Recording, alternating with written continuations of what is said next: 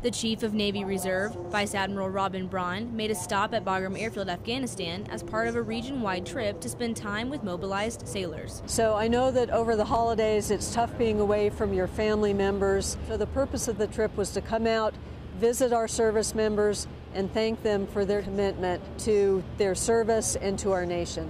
The fact that our highest leader wanted to come and talk to us, just check in on us, know how we're doing, it was really nice just to see that she cared about us. Part of my job is getting out to see the force, but also to hear from you about what we can do better, knowing that the best ideas come from the deck plates. The best ideas don't necessarily always come from the halls of the Pentagon. It comes from sailors like you. Petty Officer Hillary Browning, Bagram Airfield, Afghanistan.